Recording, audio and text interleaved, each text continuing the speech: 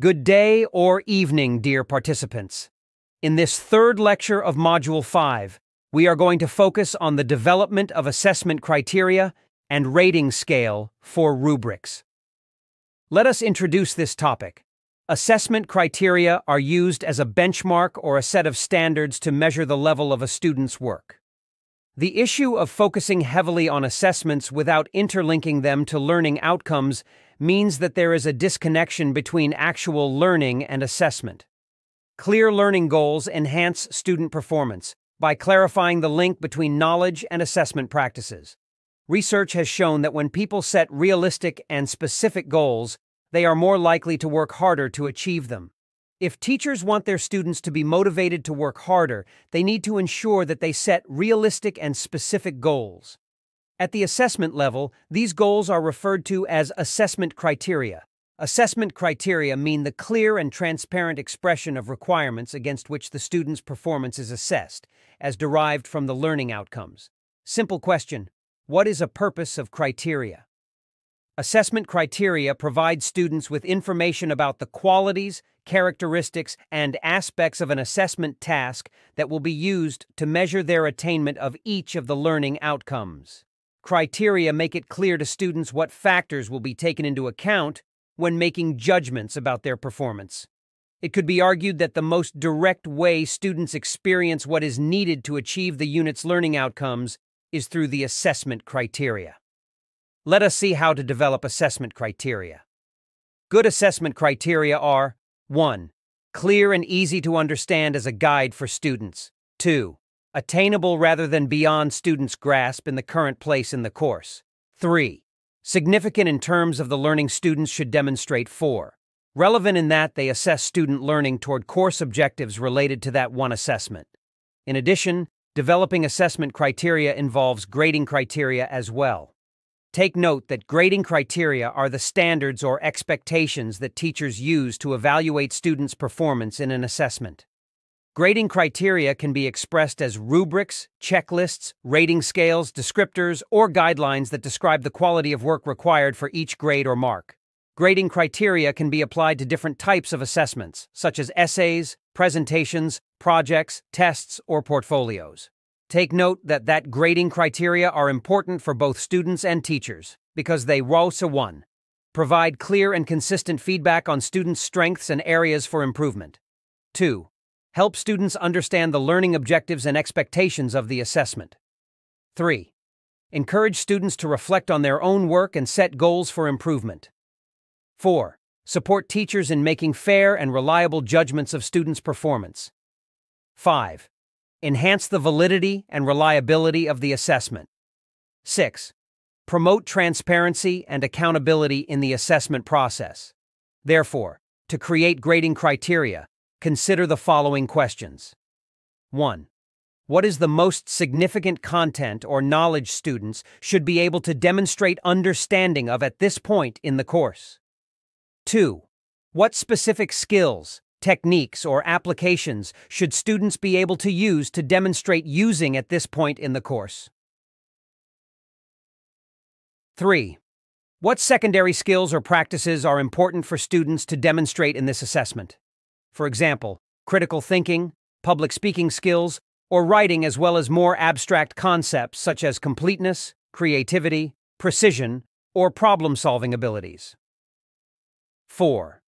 Do the criteria align with the objectives for both the assessment and the course? Once the teacher has developed some ideas about the assessment's grading criteria, double-check to make sure the criteria are observable, measurable, significant, and distinct from each other. It is also important to decide on a rating scale. In fact, deciding what scale a teacher will use for an assessment depends on the type of learning he/she wants students to demonstrate and the type of feedback she/he wants to give students on a particular assignment or test. For example, for an introductory lab report early in the semester, a teacher might not be as concerned with advanced levels of precision as much as correct displays of data and the tone of the report. Therefore, grading heavily on copy editing or advanced analysis would not be appropriate. The criteria would likely be more rigorous by the end of the semester as a teacher builds up to the advanced level she/he wants students to reach in the course. rating scales turn the defined grading criteria into levels of performance expectations for the students that can then be interpreted as a letter, number, or level.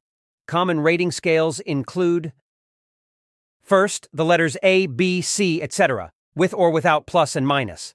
Second, 100-point scale with defined cutoff for a letter grade if desired. Exarch, a letter B is between 89 and 80, or a letter B followed by plus sign is between 89 and 87, B, A earned between 86 and 83, or the letter B followed by the sign minus is between 82 and 80. Third, yes or no, present or not present, if the rubric is a checklist of items students must show. Fourth, a 3 or 5 category holistic scale such as 1. Below expectations, meets expectations, exceeds expectations. 2. Not demonstrated, poor, average, good, excellent. Once the teacher has decided on a scale for the type of assignment and the learning he wants students to demonstrate, such a teacher can use the scale to clearly articulate what each level of performance looks like, such as defining what A, B, C, etc. level work would look like for each grading criteria. What would distinguish a student who earns a B from one who earns a C? What would distinguish a student who excelled in demonstrating the use of a tool from a student who clearly was not familiar with it? These distinctions have to be written out in descriptive notes or brief paragraphs. Now let us discuss the concept of creating rubrics. As you may be already aware, rubrics are very important in assessments. A rubric is an assessment tool for communicating expectations of quality. Students do their best work when they know what's expected of them and how they'll be marked. Whether you're assigning a cooperative learning project or an independent study unit, a rubric communicates clear success criteria to students and helps teachers maintain consistent grading. A well-crafted rubric lets multiple teachers grade the same assignment and arrive at the same score.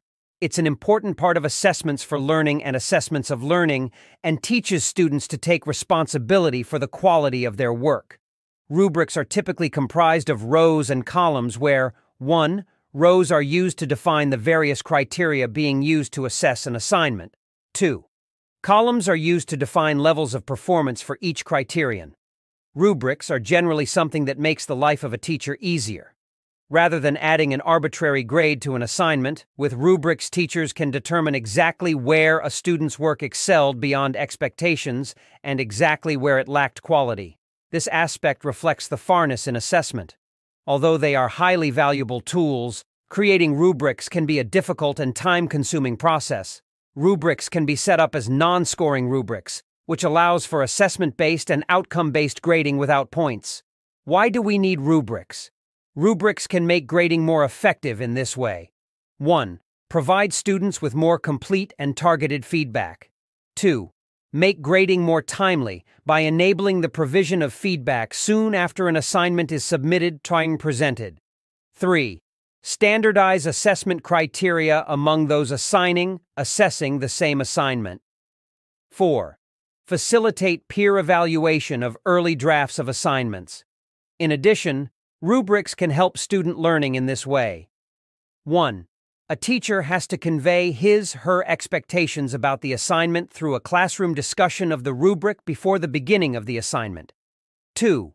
Level the playing field by clarifying academic expectations and assignments so that all students understand regardless of their educational backgrounds, e.g., define what expected analysis, critical thinking, or even conclusions should include. 3. Promote student independence and motivation by enabling self-assessment. 4. Prepare students to use detailed feedback. In addition, rubrics have other uses such as 1. Track the development of student skills over several assignments. 2. Facilitate communication with others. 3. Refine your own teaching skills, e.g., by responding to common areas of weaknesses and feedback on how well teaching strategies are working in preparing students for their assignments. Create some time and follow this video showing how to create a rubric for assessment. The video is located on YouTube and the link is displayed on this slide. Let us reflect. We discussed important aspects of assessment criteria, such as what is the purpose of criteria, how to develop assessment criteria, why grading criteria are important, why decide on a rating scale, creating rubrics, and why a rubric is important. As you can notice, we acquired a certain number of knowledges. Now, what questions should we start asking ourselves? What comes to my immediate thinking is, 1. Which of the following 3 assignments requires the use of a rubric? A. A welding project, using appropriate design and materials to weld the common joints. B. Multiple choice questions on an exam. C. Students self-report on their experience with service learning. 2. In your own opinion, how can grading criteria promote transparency and accountability in the assessment process? Now, reflect in writing on these 2 questions using the Gibbs Reflective Cycle Guide, which will be shared with you in this module. Compile your reflection in the e-journal available within the e-learning platform in use in this self-paced online course. Share your reflections with your colleagues at work and also share them on the Community of Practice platform, which will be shared with you. To conclude this lecture, we have learned about the development of assessment criteria and rating scales for rubrics, and how they can enhance the quality and validity of student assessment. We have also seen some examples of rubrics and how to create them for different types of assignments. We have discussed the benefits of rubrics for both students and teachers, as well as for communication and reflection purposes. Finally, we have posed some questions for you to reflect on your own understanding and practice of assessment criteria and rubrics. If you have any questions or challenges with any of the concepts discussed in this lecture, please use the discussion forum of Module 5 under Lecture 3 to ask questions and answer other participants' questions as well. Thank you for your attention.